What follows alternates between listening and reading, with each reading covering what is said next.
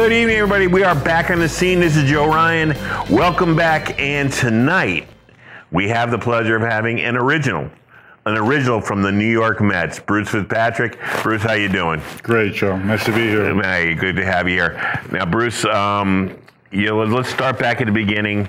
You're a New Yorker now, but you were originally Massachusetts guy. So we grew up as a Boston Red Sox fan in Newton, Massachusetts. Yep. Let's talk about your beginnings in baseball. Spalding. That's how it started. Okay. Yeah, there it is right there. So Spaldini? I grew up in an apartment complex for a number of years during that 8, 9, 10 age. And my dad, because all we did was play with Spaldings and broomsticks. Right. He said, I think you should become a switch hitter too. And that was huge. Yeah. So that started it. And then I never really saw a big league game till maybe when I was 13, because we had lived in St. Louis. We moved to the Boston area. But I went over to Forest Park in Springfield. We lived across the street for a while, and Forest Park had summer ball. And I went over there, and I saw these guys playing, and they were older. And I said, I wonder what's going on here. So I got to stand right behind the bench and watch. They're probably college. They're big kids. And I watched them for a while. I said, I'd like to do this. I think I could do this. Not knowing, of course, that whether I could or not, but right. it fascinated me. So that was the beginning of it. And I had great genes. My father was a catcher at Syracuse, big-time football player in Springfield, Mass. He knew the game. And so I got the genes. We were living in St. Louis. He got promoted to Boston. He was going to have New England. He sold cereal. I'm a Rice Krispies guy. Oh, there you go. And Snap, crackle, and pop. Yeah, exactly. Now, we could have moved to Needham. We could have moved to any place in the greater Boston area, and he picked Newton. Unbeknownst to him was the fact that Howard Ferguson, who was recognized as probably the best high school baseball coach in the country, was the head coach at Newton High School. So I got the genes. I got Ferguson. I had the switch hitting. When I accepted the honor of being in my high school athletic hall of fame, I said, if I wasn't standing here, it'd be shame on me. Right. So back then when you were coming up, baseball was truly, and I don't want to say it's not any more than national pastime, but that was a dream of every boy. Football kind of is pushed a little bit ahead of baseball now, I guess, a little bit. Basketball and hockey have their places, but baseball at the time, that was the dream of every boy to play baseball. How did it feel like when you knew that you were going to have a chance to play professional baseball? I did real well when I was like 15 with college kids, hitting against them, and my father said, listen, I think you could become an elite ball player, but you got to break it down. Bunting, base running, et cetera, et cetera, et cetera. So I didn't have any rush to judgment. I had work to do in all these different areas, and I worked at it.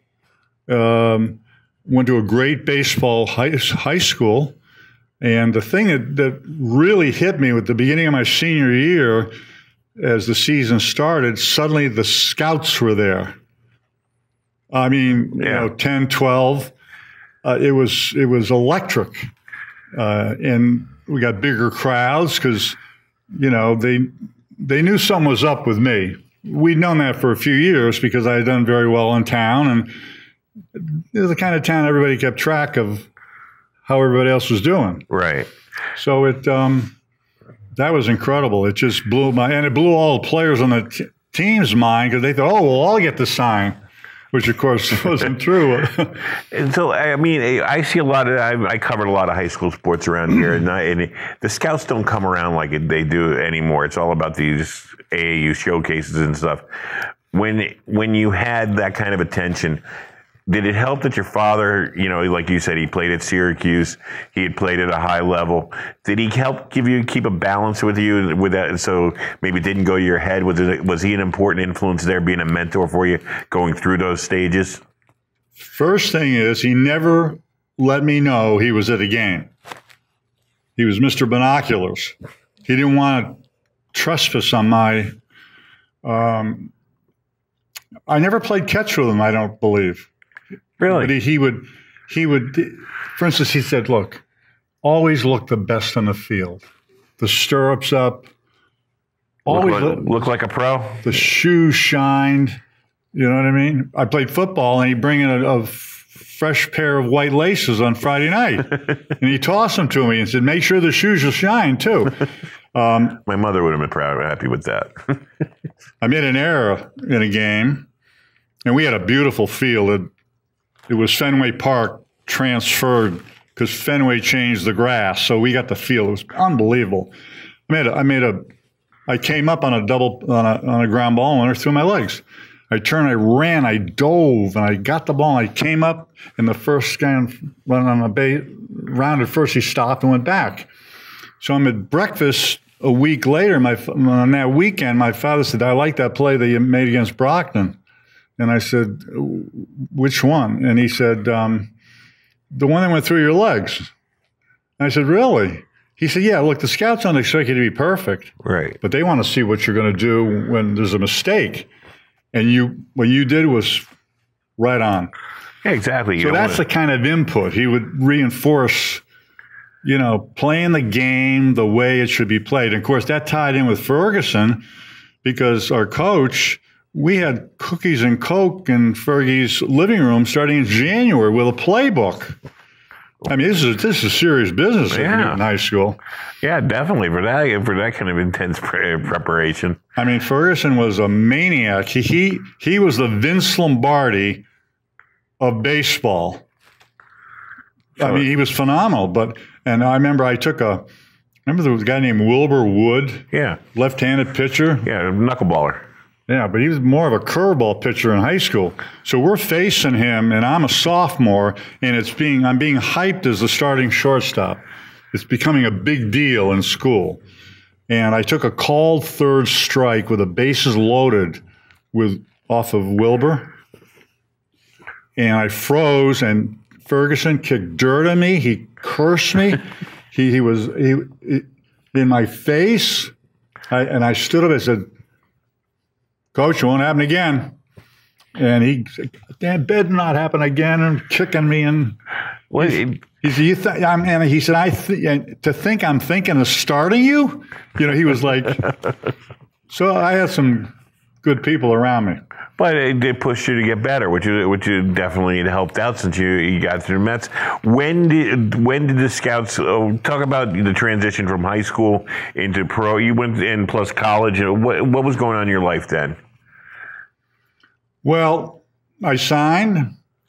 My dad said, I'd love for you to go a semester a year to college. Didn't make me promise. He just said, I'd like to see you, and I'd like to see you graduate.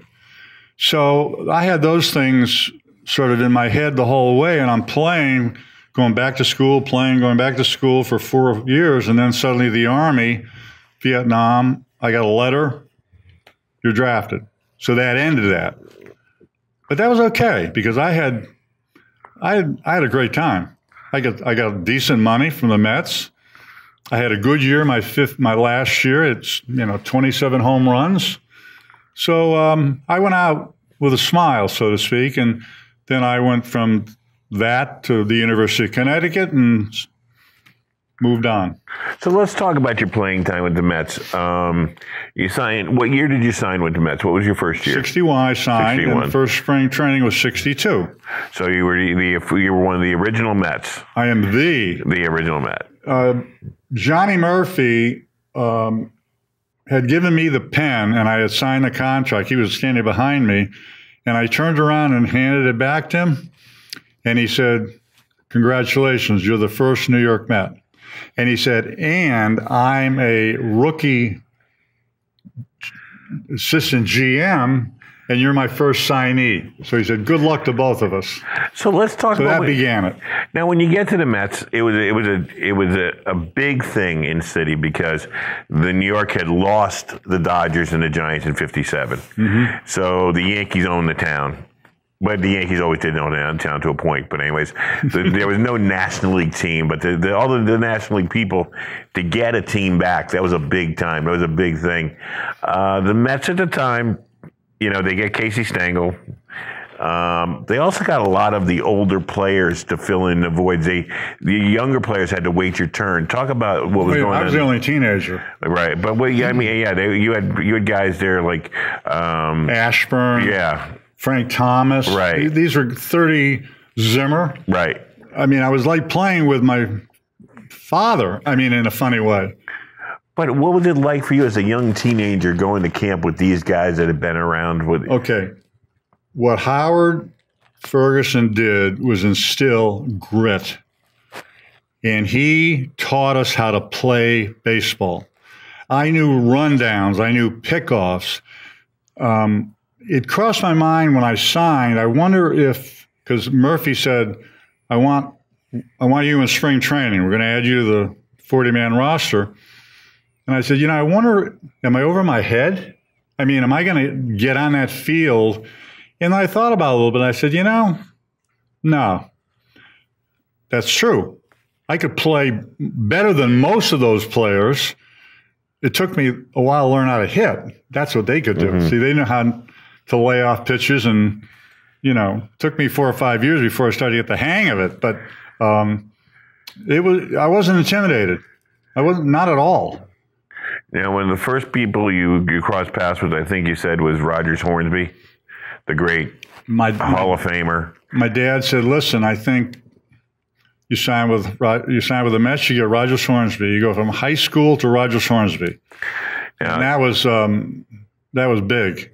I've read the histories of Rogers Hornsby. A lot of people, let's give people the history on Rogers Hornsby and what he was like as a coach. One of the great hitters of all time. There was he matches up there with any of the great hitters in the history of baseball. Ted Williams says he's the best. Well, that's look at 5 years he batted over 400. Yeah, that's pretty good endorsement when Ted Williams tells you he's the best. I got in a cage for the first time, and Hornsby's there right behind the net. In front of me was Stengel. And I'd already done bunting. He said, I want to see a bunt. Righty, a switch hitter, lefty, drag bunt, this and that. So Stengel says, how's he doing? And Hornsby says, he can bunt. I think I'm going to like him. So then he said, okay, let's swing. Now I'm facing like Al Jackson. Right. I'm facing guys in batting practice that are pitching faster than I'd ever seen before. Right. It was like, but it was all right. And I got in the thing, and the Raja, which what we call him, he said, whoa, wait a minute. And he came in, and he lowered my hands. He says, that way you'll hit less ground balls, more line drives with your hands down low. Right. He said, hands up, you hit ground balls. So he took 5 or 6 swings at the end of each day's batting practice. And I was like glue with him. I was like a puppy dog, Yeah. And he liked me. We clicked, So he'd say, let me grab a bat, and he'd get in the cage, and this is true, Joe. Went like 3 days, and I said, he came out of the cage after the 3rd day, and I said, I haven't seen you hit a ground ball. Yeah. He put his hand on my shoulder. Never called me about my name. He says, son, you don't hit 400 hitting ground balls. Okay. Who were some of the other players that had influence on you when you first Zimmer. Zimmer? Zimmer was over at third. I'm a short. We're taking infield. We're throwing a ball around, and I could throw. That's one of the, when you do your assets and liabilities, my arm. And Zimmer would go, hey, slow it down. You're making people look bad. That's true. What was Zimmer like? A lot of people just remember Zimmer as the coach in the Yankees and everything. Well, talk about what Zimmer was like as a player and as a mentor for you. He was just tough as nails. You know, he had a plate in his head. Yeah. And in batting practice, once in a while, one would get close to, you go, hey, you trying to put me in a hospital again? He had a great attitude. We went to Fort Lauderdale. He said, Fitz, Yankees. He said, Fitz, you want to meet Mick and Raj? Yes. Come on.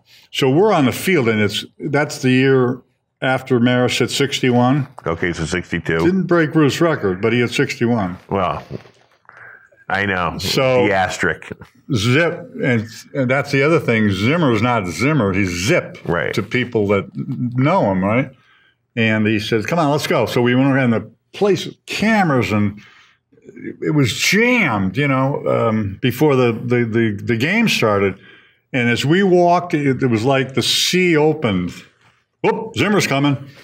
And we went up, and he introduced me to Mickey and to Raj, and Mantle said, good luck, Rook. I said, where are you from? I said, not near Oklahoma, up in the Boston area.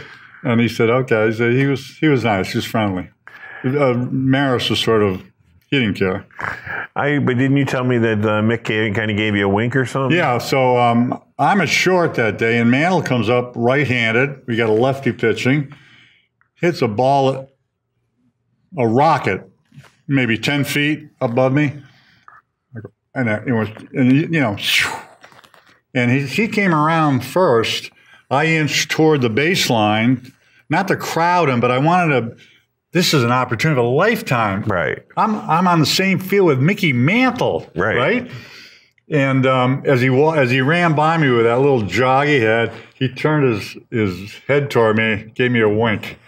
So that made my career. Wow, that was pretty cool. You had more to play. Now, your first year, you get sent to Auburn, New York, correct? Yep. Talk about your experience in the minor leagues in Auburn, because you, as you said before, were the member of the first pennant-winning team for the Mets. Not well known, but their first pennant-winning team. That's true. And I got a picture that I gave Stephen. Yeah. Of us in the restaurant. We were good, and we got better because, like, Cranepool signed in June. Right. So he joined us. My friend, my second baseman, Dick Haymore, he'd been an All-American basketball player at Richmond. I mean, we had some athletes, and it was a great league to be in as a kid. Batavia and Olean and Geneva, little towns, and, you know, the bus rides weren't mammoth. It was a marvelous experience, and the town was just bonkers over us. What were the crowds like in those type of towns? Because around here, after the seventh inning drunk. What else are you going to do in Auburn, New York? Yeah, true. But all you got there is a prison. Yeah, I guess. We get spoiled around here. It's like, you know, we had the Bluefish for a while. We have some teams in upstate Connecticut, but everybody thinks Yankees, Mets, or Reds, going up to a Red Sox game, whatever. No one thinks of minor league baseball around here, so everybody thinks of it as like low level, so people don't tend to go to it, I guess. But was it at that time, was getting good crowds? I mean, before they maybe tipped a few by the seventh inning? Maybe the stands held 5,000. It was packed. And there was one guy, I'm looking toward first base at short, and there's one guy around the seventh or eighth inning every night. He would yell, "Fitzpatrick, you're a bum," loud. And he would do it like once or twice an inning, but only in the seventh and eighth, and I guess when he had enough beer or whatever.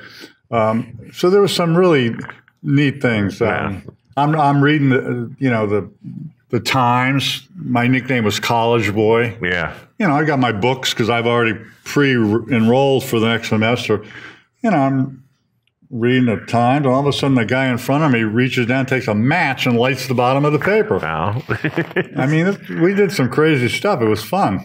Now, you went into the military. You got drafted just as the Mets were kind of getting ready to take off. You told me like Bud Harrelson was showing up, Kenny Boswell, so many other players who would be on that '69 team, and you probably would have had that place on that team. When you look back, a little bit of Moonlight Graham in there, or what if I could have had my chance, or it's something you settled okay with. I got to serve. I got to go to a good college, got my economics. I came down to Stanford. My account had been with Merrill for, 7 years at that point. I was 25, 18 to 25. The boss was a Queens guy. He hired me. So that was, so I moved on. Then I was with Merrill for 50 years. Right. So I can't look back and try and rewrite. I did great. I mean, from my own perspective, right, which is all that counts. How'd it go? It went good. It went really good. You got to live out your dream. Now, one thing that I know we want to talk about, because you want to message out to people, what is 7 years ago now, or 4 years ago? 4 years. 4 years ago, heart transplant. And a heart attack. Go ahead, and people will not believe when they see this that you had a heart transplant, because how good you look. So let's go and tell me the story of that. You're looking at a 48-year-old guy. Mm-hmm. I had a birthday last week. John Wolf, who is my donor, had the heart attack. Then I had to wait. I was at Westchester Medical. It was just 7 months. I couldn't leave because they had me on a drug to keep my heart, beating, and I never knew when it was going to end.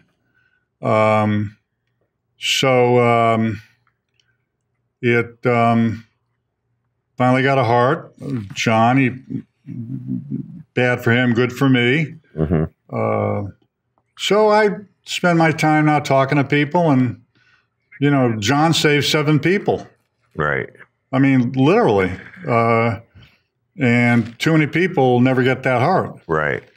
When I got to Westchester Medical in September, there was a guy leaving. He'd been there a year.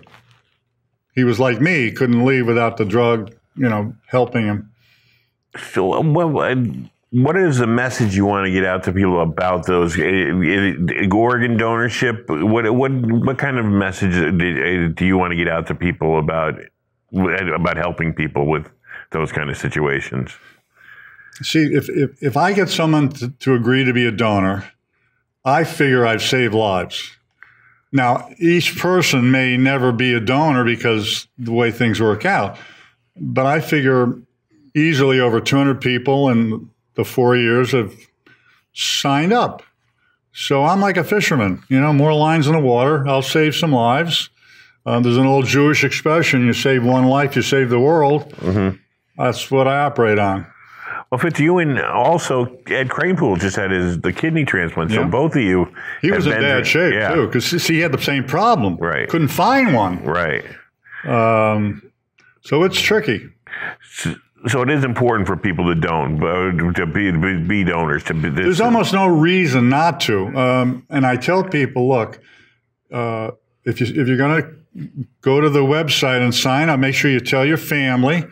You don't want your grandmother freaking out when they know you're going to be dismembered and save lives, as opposed to being in a box and a casket. You got to make sure everybody knows. One woman said, "I'll become a donor, but I'm going to take my eyes." I said, "We can handle that." Hey, but she's still going to save 5-6 lives. Which is important. I know I have a friend who's just going through it. Like I told you before we came in the air, he just had a heart transplant about 4 minutes ago, and it's saving his life. So it is important to get out there. Now, overall, we gotta touch on the Mets before we wrap up here. The Mets now, do we think we're heading in the right direction as a Met fan? Or we got Pete Alonso, we got Conforto, we got Rosario, we got that pitching staff. What do you want to see from the Mets in this offseason? They did it. I wanted a player to be manager, not a pitching coach. See, I don't believe the pitchers know the game. Okay. I want a player, and a good one, because I want to have my manager, which our new guy is, a star. Because Alonso's a star, and Conforto, and we want everybody to be. You got to have the manager to be a star also. Do you like today's baseball? Yeah, I love it. Really, over the baseball we had before? Because everybody grumbles. Well, see, I don't look. It's annoying sometimes when a guy takes a pitcher out, and then the next inning he takes a pitcher out, and he goes on and on. I don't look. I can't control that. I just want to see the game. I'm not going to second guess the manager because what do I know? I coached in Fairfield for 5 years in my 30s, semi-pro kids, all college kids. So I managed. Right. So I got to see it a little bit, through a different prism. And I'm glad I played, because I knew how to play. Like I was in spring training and I was they're sort of belittling me, like we were doing pickoffs at second, where the pitcher whirls around, throws to. And I say, you guys are doing this all wrong. Oh, the rookie says we're doing it all wrong. Well, what should we do then, right? That's what they did. I went to the pitcher. I told him what I want him to do and put my arm out, boom, boom, boom. See, Howard Ferguson taught me how to play baseball. Mm-hmm. Have the Mets been good to you in your, bringing you back and things like that? I mean, for events? I didn't have much association with them, but my son called Will Carafano, who is director of social media, and said, one of your players is in the hospital. And Will came up and visited me at Westchester. He got to meet my cardiologist, Greg Lanier, and we're all, like a little family, although I'm in there for the long haul. Right. He brought me blankets and decals, and my boys brought in desks, lamps. The head of the hospital is a Mets fan. I didn't get SNY. Remember, this is 15 when the Mets were in the pennant race. Right. I didn't get SNY on the TV. I called Dr. Lanier and said, hey, I got to talk to somebody about this TV. Came in. I did a picture. We got it to the head of the hospital. The next day, there were a bunch of doctors at my bed. It's a teaching hospital. And in comes a guy with a ladder and, all the gear. He's obviously the cable guy. And he said, I'll come back. I said, no, you come right in. They're you fine. First. And he changed he added the channel. Hey, now you're into horse racing as well, and you extend me a invitation to come up to Saratoga during the summer, so I'm looking forward to that. Now, what's your horse that's got a big chance now? Well, we got Trillions, who's a trotter. She's 3 years old, and then we've got Karma, who was given to us by the biggest breeder in New York State. Karma was hurt, had a ankle problem, so they couldn't sell him at Keeneland. So John called us, the breeder, and he said, "Look, I got this horse. I don't want to deal with it because he doesn't. I got it. He breeds the horses, right? So he said, if you want to take the horses, you can get them well, and we did. All right. Bruce Fitzpatrick, we can't thank you enough for coming up and give us your story. I'd love to have you back again, and we're going to do that Saratoga trip because I want to sit there and watch your horse win. On the back Karma. Exactly. We're going to see Karma win. On the back. So this is Joe Ryan with the Connecticut sports scene. This is Fitz, one of the original Met. Thank you for tuning in, and we'll see you next time.